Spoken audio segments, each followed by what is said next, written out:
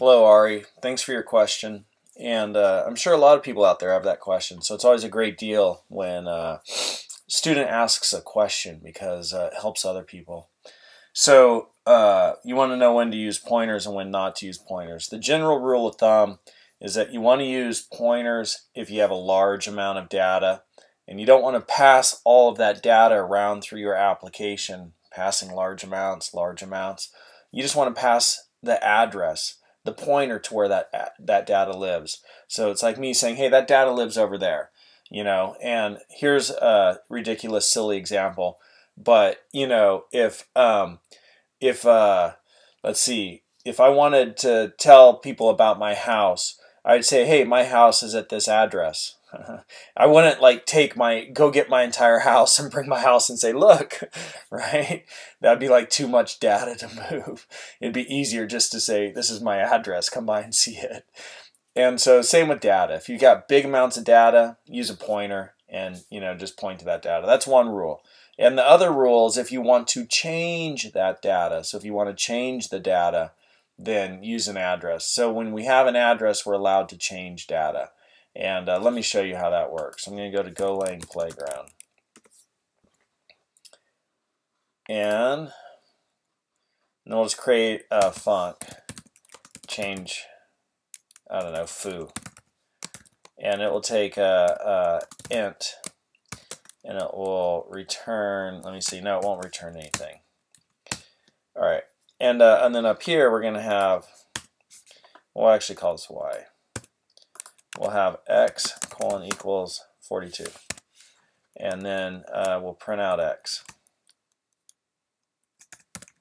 And then we will go foo x. We'll pass in 42. And then we'll print line x. And then inside here, we will say y colon equals 43. All right, so what's going to happen when this program runs? X, we are declaring and assigning. Well, we're declaring that x is going to store a value of type int, and that value is going to be 42. And we do that with the short declaration operator, looking for the right word. It's going to print out 42. We're passing 42 in, which takes an int, and assigns it to the variable y. We are then going to say y is equal to 43.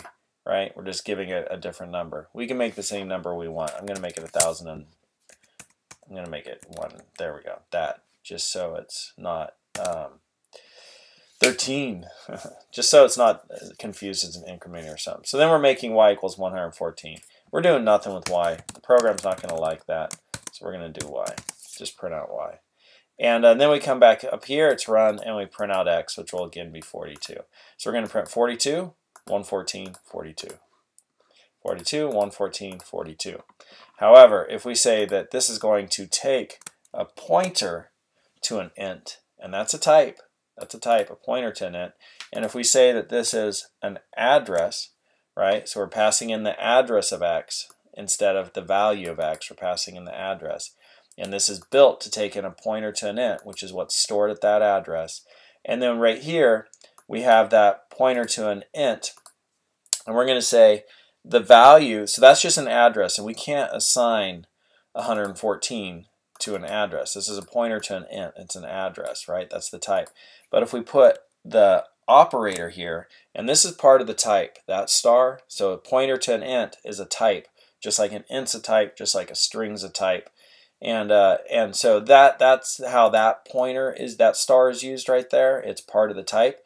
This star here is an operator, like plus, minus, whatever. It's an operator. It acts on something. So it's operating on this variable, which is a pointer to an int, and that operator says, well, at this address, I want to change the value, use the value. So we're saying here the value at that address, we're saying the value at this address is going to be 114. So now we're going to print out 114, but because we've passed in the address here, and then we said the value at this, and we assigned that address to y, and then we said that the value at this address is going to be 114. We've changed the value at that address, which is what x is where x is stored, where the value for x is stored. And it's also where the value for this y is storing the address there, which is why we could do it. All right, and then we print out 114. We'll print out 114.